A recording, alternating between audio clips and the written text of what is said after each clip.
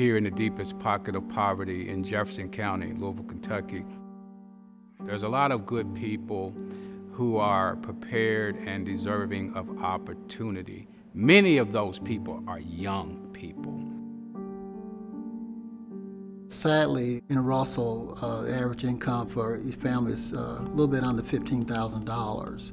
That's for the entire family. That's everything added all together, as compared to our population in general at about $45,000. So that's 300% difference. Vast amounts of dollars, however small they are, that are created by Russell residents are spent outside Russell because there's no business to spend them in Russell. When we look in West Louisville, it's difficult to find a decent sit-down restaurant. It's difficult to find a nice entertainment venue. So we call it within a rock and hard place. The residents who do have income must go elsewhere and spend it. Or you just can't have a community where all the money you earn, 80–90% of it goes out.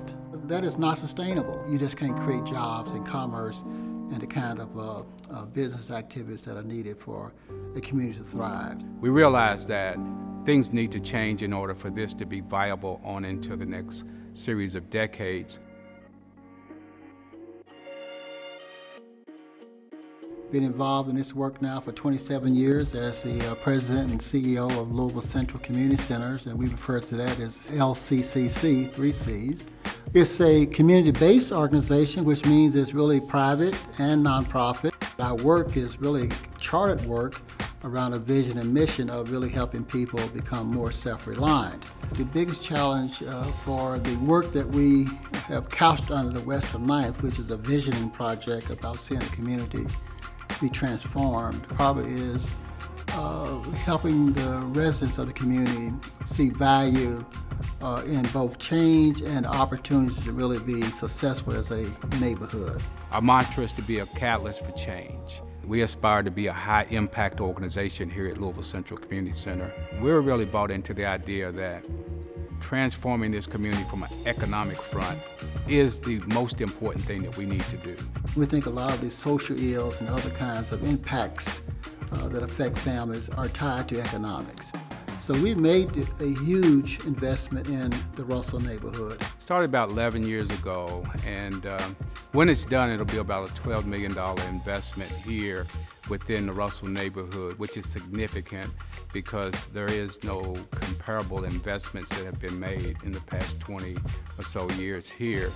We have a lot of things to be proud of. A lot of existing institutions are doing upgrades to their properties. We've seen a number of small businesses that are now developing and building out their spaces to locate in Russell. We've attracted the University of Louisville to join with us and create a footprint in West Louisville. The Housing Authority has been successful in securing a federal HUD planning grant under the Choice Neighborhood Initiative. Our mayor has been very supportive of the work. We are beginning to get people who say, how can I help us have this kind of community that we're talking about?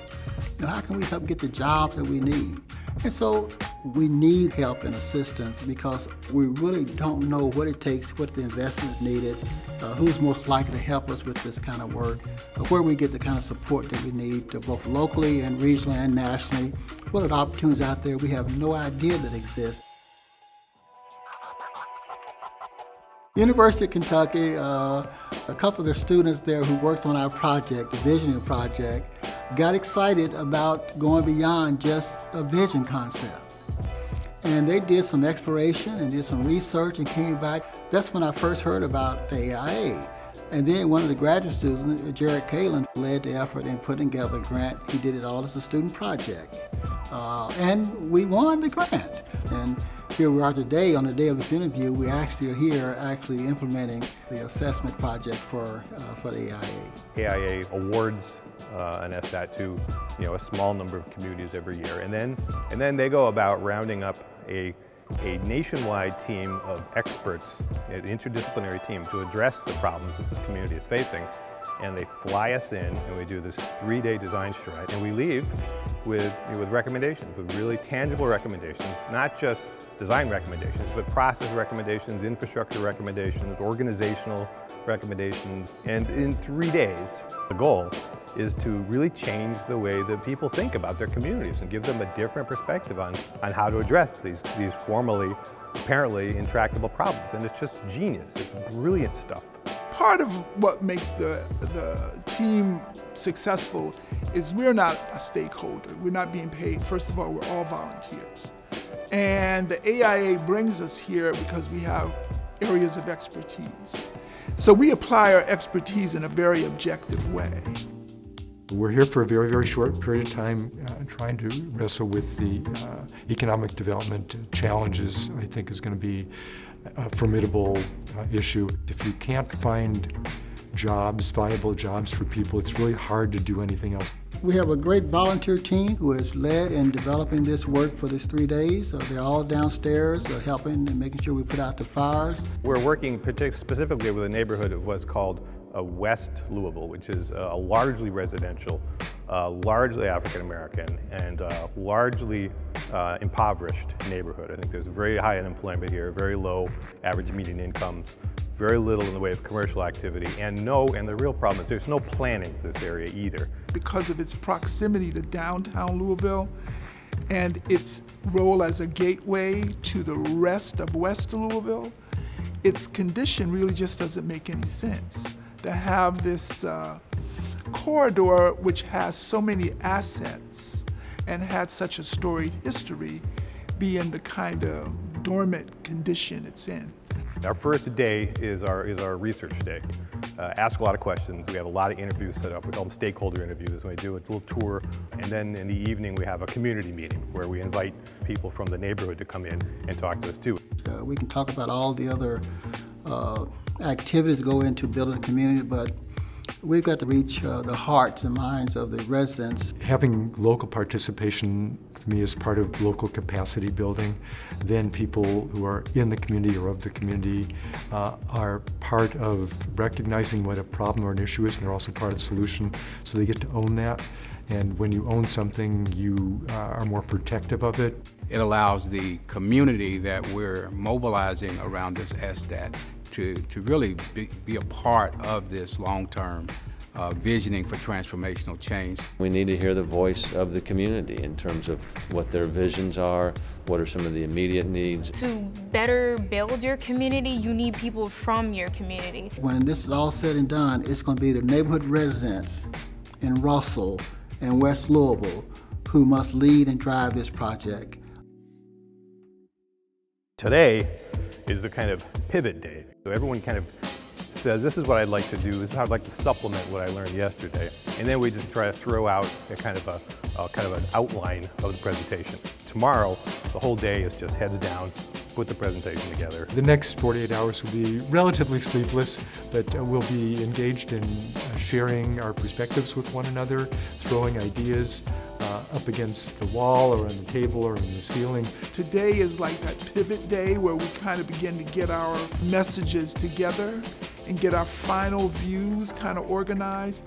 Then tomorrow we'll really work on just presenting it and making sure that whatever we're going to talk about reflects what is actionable. When we go away, we get in a plane and go home, someone is going to have to be in charge of those next couple of steps. So we want to be sure that there's enough traction, we get enough understanding and buy-in that those next steps will be taken.